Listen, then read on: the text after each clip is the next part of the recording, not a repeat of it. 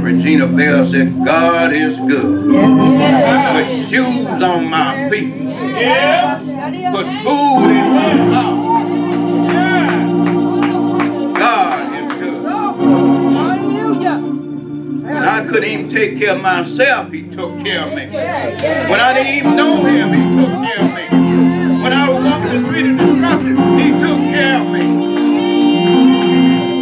God is good. God is good. Oh, gracious Father, we come at this appointed time and place, Father. We come this morning asking that you touch us this morning, Father. Father, let the word hide me behind the cross, Father, so they won't see me but see you, Father. Let the words of my mouth be your words, Father. Let them touch somebody's soul and make them whole this morning, Father, in a mighty way, Father. Touch them and give them deliverance this morning, Father. I ask these blessings in your Son, Jesus. Amen. Amen. Amen. Don't look at me. Look at the cross. Amen.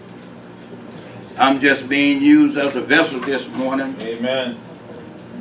Not the one that's going to do the work for you. I'm just bringing it to you. Amen. The scripture this morning that I'm using this morning is Romans the 8th chapter, the first chapter, starting at the 8th verse. First, I thank my God through Jesus Christ for you all, that your faith is spoken throughout the whole world. For God is my witness, whom I serve with my spirit in the gospel of his Son. Without ceasing I make mention of you in my prayer. Make request, if by some means now at last I may find a way in the will of God to come to you. For I long to see you, that I may impart to you some spiritual gift, so that you may be established. That is, that I may be encouraged together with you by the mutual faith, both of you and me. Now I do not want you to be unaware, brother, that I often planned to come to you, but was hindered until now, that I may have some fruit among you also, just as among the other Gentiles. I am a debtor both to Greek and to the barbarian, both to the wise and unto the unwise. So as much as is in me, I am ready to preach the gospel to you who are in Rome also. For I am not ashamed of the gospel of Christ, for it is the power of God to salvation for everyone who believes, for the Jews first and also for the Greeks. For in the righteousness of God is revealed from faith to faith, as it is written, the just shall live by faith. Amen. I am not ashamed of the gospel of Christ, for it is the power unto the salvation to everyone that believes, to the Jews first and to the Greeks. I don't know about you this morning, but I often wonder, why is the church still here? I often wonder that. Is it to praise and worship? No, we can do that in heaven. Is it to sing and serve? We can do that in heaven. The only thing that we're supposed to do while we are still here on the earth, that God gave us the powers to do, is bring the lost to this house. Reach the lost. That's what our job is. It's not about what we do here to sing and praise and worship. We can do that in heaven if you are saved by Jesus Christ. The prime objective of the church is to reach everyone and tell everyone the good news, which is Jesus Christ. Amen. Amen. He goes by a whole lot of names, but when we talk about the good news, we're talking about Jesus Christ. We're not talking about no baseball. We're not talking about no football. We are talking about Jesus Christ. And so, you know, and talk about Jesus, it's not left up to the pastors and the preachers. I mean, the preachers and the evangelists. It's left up to everyone that have been called by Jesus Christ to even being committed. Amen. If you are committed to Jesus Christ, you can tell a lost soul about the good news. The good news is no more than Jesus Christ, that one that died on the cross for your sins and mine, the one that made a way out of no way for you this morning. The word preach means to proclaim or announce about someone that's important, which is Jesus Christ. There are 3 points I'm going to make this morning, that it's not going to be long. First is the message. Second, there is power in the message that I'm going to bring you. All right now. Third, the church has been empowered to preach the message.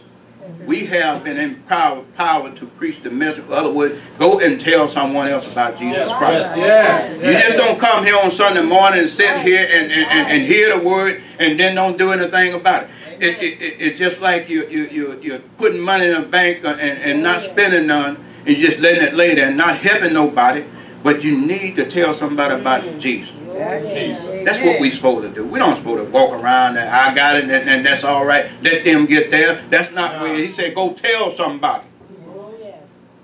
Everybody that he healed, he said don't tell nobody, but yet and still it was so good to them they had to go tell somebody. That's right. That's right. Can I get an amen? Either we're going to be here all see, football come on today. I know that's what you're waiting on. But have you ever noticed how easy it is to talk to people about the weather, about baseball, about your family, about anything that's important to you? But when it comes to talking about Jesus, you sort of, you get your tongue stick to the roof of your mouth and you can't say nothing about him. It's about his love, how he saved you, how he brought you out of your predicament, how he put clothes on your back, how he put food in your mouth. And you can't talk about that. It says Satan Don't want to hear none of that. But it's all right. Because Satan's not my boss. Jesus Christ is my boss. I'm going to tell everybody I meet about Jesus Christ because I want them to know, to feel the same thing that I feel. When you can feel what Jesus has done for you in the mess that we've been living in a long time ago. How he brought you and shined you up, make you look like new money. You should be praising him and telling everybody, if he did it for me, he would do it for you. God didn't call us to be weathermen. He didn't call us to be sportcasters. He called us to be a speaker to tell somebody about him. You don't need to be, you can't, you know, they don't care about in the street out there what you talk about. They don't care. They don't care if you talk about this church. If they are not saved, they don't care about it. But when you start talking about Jesus to them, this is where Satan steps in and start telling you, keep your mouth closed. Don't speak about Jesus. Talk to them about everything else. But we are not, Satan is not our boss. Jesus is our boss. Yes, he is. And what we need to do, we need to, we need to speak, talk to the lost that have lost their way. We need to talk to the lonely and tell them that Jesus is a friend to the friendless. Amen. We need to talk to the child that don't have a father, that is father, that he'll be a father to them. Amen. We need to talk to the sick and tell them Jesus is a great physician. When we get to talking to the addict and the drug addict, the one that drugs on and strong drink, tell them that Jesus is a deliverer. And when you get to the broken heart, you need to tell them that Jesus is a bind that comes to bind up broken-hearted people. He need to, when you get to the man that's laying on the bed, on the sick bed, you tell him that Jesus is your resurrection and your life. And when you get to the man that the sinner that is lost, is in sin, tell him that Jesus is the Savior. When you put all this together, Jesus is telling you, this is what you're supposed to tell those that have lost their way. Those that are sick in their body. Those that have lost someone. You know, you got people that suffer because of the fact that we are church people. Won't help that person with their head bent down. They don't know what's on their mind. You think it's because something else is wrong with them. But you need to ask that person if you know anything. It says to go to the woman that have lost her husband, that have walked out of the house on her. Go to that mother that daughter is pregnant. You need to go to these people and talk to the mother and tell them that Jesus is the way. He is a deliverer. He would heal you whatever is sick. He would do these things for you. And Paul said it in 1 Corinthians, it has pleased God by the foolishness of preaching to save them that believe. But Jews requires a sign, and the Greeks seek after wisdom. But we preach Christ, are called both Jews and the Greeks. Christ, the power of God and the wisdom of God. And Paul said, I'm determined not to know anything among you except save Jesus Christ and him crucified. Jesus told us that the comfort come, he come to testify you when you testify of me. But don't let the devil scare you into silence and the single most important message you would ever proclaim. Don't let the devil stop you from speaking about Jesus. Don't let him stop you. He would, if you need to be strong in the word. You need to read. You need to pray. You need to do all of these things and keep your mind on one single accord, and that is on Jesus Christ. You don't need to leave a little gap in there so Satan to enter in and destroy your testimony. Amen. Because Satan's job is he got a good job. He's done it. All over the churches, all over the street, he's taking people by the hundreds, the thousands. But if we don't do what we're supposed to do in this church or in other churches, tell somebody about Jesus. And stand on your word. Don't let them talk you out of it. Tell them one time, Jesus is the way. And when God brings somebody lost soul in your view, in your presence, you need to tell them about my son Jesus Christ that died on the cross for you and me. Jesus told us that Jesus said he is the message. He is the answer to earth's sorrow. Jesus is the hope for the hopeless. And Jesus help for the helpless. And a healing balm for the wounded. And Jesus is my soon coming Savior. All right now. And there is power in the message of Jesus Christ. There's a whole lot of message in His Word, in Him, period. When you talk about Jesus, you can look back on the way your life was. Before you came to Him, how He brought you out. You can tell someone else about how He brought you out, and He could do the same thing for them. I tell people all the time, He saved me when I was laying on my bed down in Berlin, looking up to the ceiling. The doctor said I wasn't going to live. But I'm going to tell you, when I started praying, Jesus came in and entered in, and I walked out of there that was a Wednesday. I walked out on a Thursday. I could use the bathroom. I could do everything. He stopped my blood sugar from going up because they had said I was going to die. But I said to myself, no, I'm not, because I know a Savior. I know a Savior that can save me, and He saved others. He can save me. It says Paul it said, I'm not ashamed of the gospel, for it is the power of God unto salvation. Peter preached 3,000 souls, and that was added to the kingdom. Peter, they preached. Paul got saved and began to preach. He preached all through the land. He was shipwrecked. He was everything. He was thrown in jail for everything that he had said about Jesus Christ. But yet and still, we know how Paul began. Paul was a crucified of the Christians. Paul was a man that crucified everybody that believed in Jesus Christ. But it said one day on the road to Damascus, says light came down and knocked him off his beast. It said that he was binded for 3 days. Say a man by the name of Ananias didn't want to go to him, but Jesus told him to go to him. Tell him that he was going to preach the word. I'm just paraphrasing right now. That he was going to preach the word. But when Paul started preaching, he was saving souls. He was healing bodies. He was doing everything that he's supposed to be done. That's the same thing with us. When God has saved you and called you for the purpose, what it's supposed to be, you can do anything that God has told you to do. Don't let Satan beat you out and say, no, you can't do that. I can do anything that God strengthened me to do. Right now. Paul preached from city to city in the face of rejection by his own countrymen. They were scared of Paul because they knew what Paul had done in the past. They knew that he had took them back and put them in prison, beat them and everything else. He saved soul from soul, and churches was planted in Paul's name. He planted churches. Sick was healed, and dead was raised. And the book of Acts teaches us that the Holy Spirit's work most powerful through churches that are ready to preach Jesus. We have to be ready to preach Jesus, inside and outside. We don't need to be talking about this as far as it goes. We don't need to go out there and tell somebody walking the street about Jesus. We need to tell those are the ones we need to reach, the unchurched.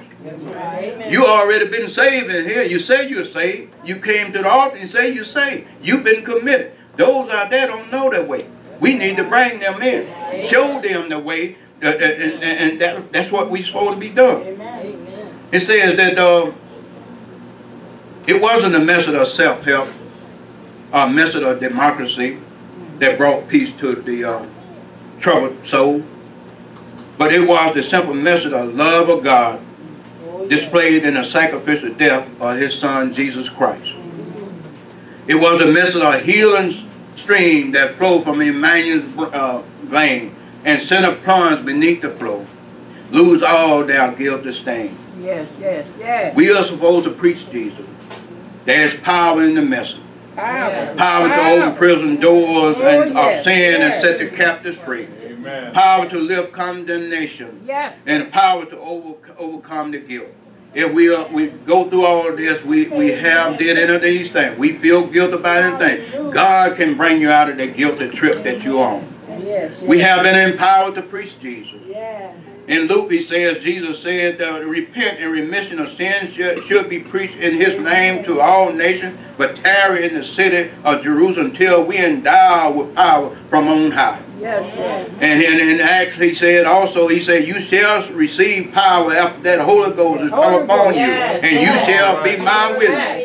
We supposed to be Jesus' witness. I don't know what you're talking about. We supposed to be his witness inside and outside. We don't just supposed to go home and talk about him, put him on the shelf and wait the next Sunday. We supposed to talk about Jesus daily. Talk to Jesus about the guy on the job that come in smelling like alcohol. Talk to Jesus about the guy that they come in there and don't even know his weight.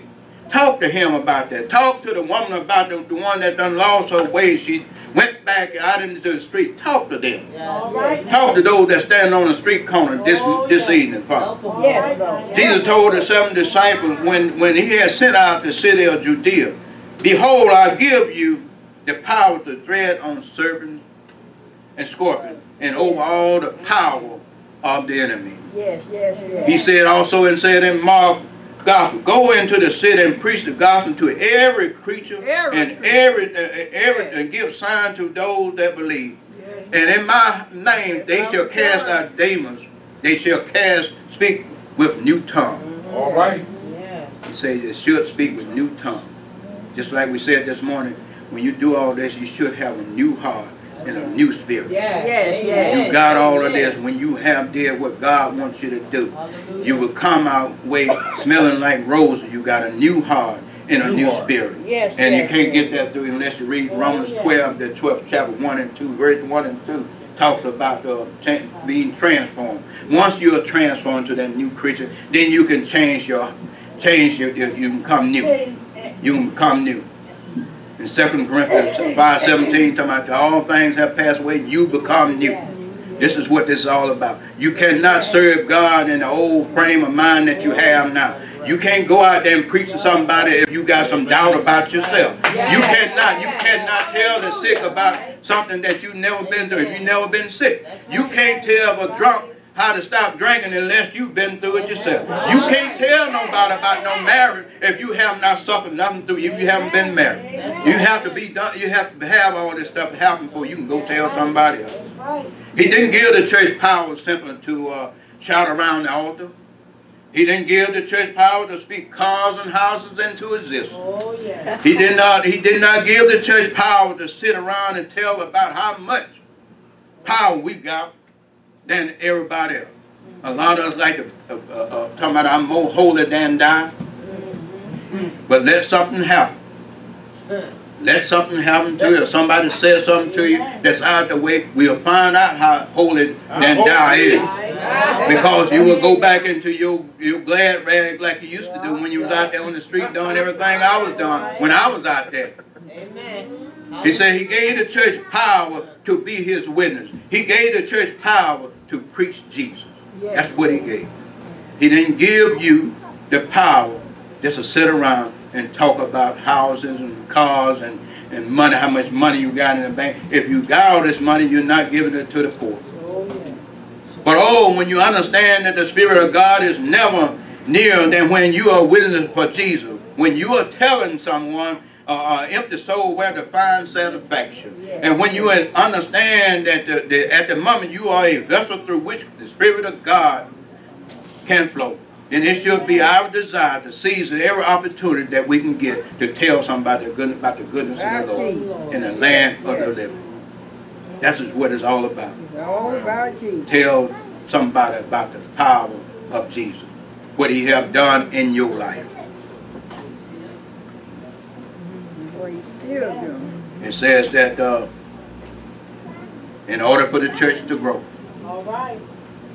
and believe, and I believe that it can. Oh, yes, it will. And it will. It will. But only if you truly believe, come together on one accord and preach Jesus. We need to preach Jesus. They said Jesus died.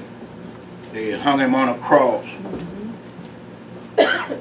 There for 3 days he hung there.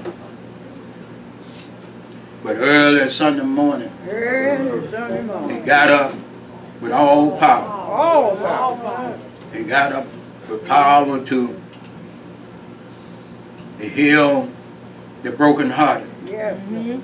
He got up with all power to tell that wayward husband to return home. Amen. He got up with all power to Yes. tell that mother that her daughter is found.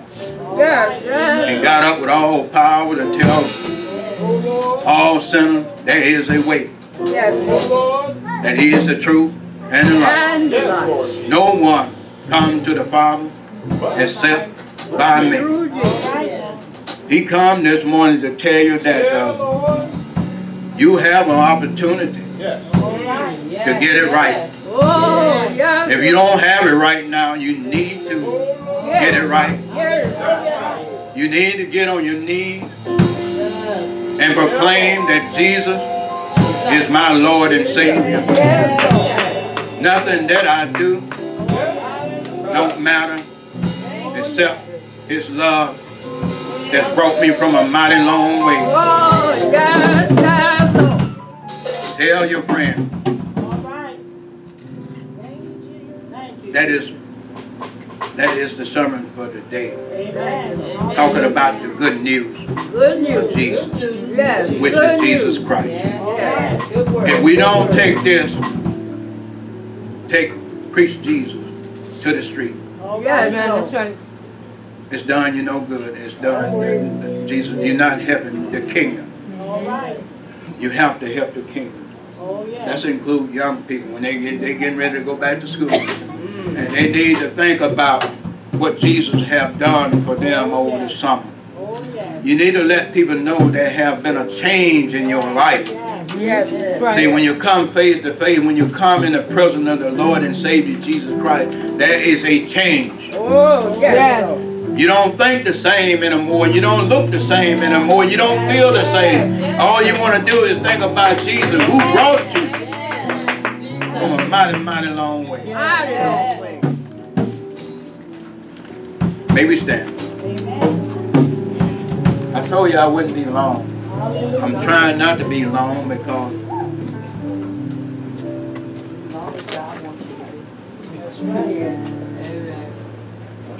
the doors of the church is open. Would that be?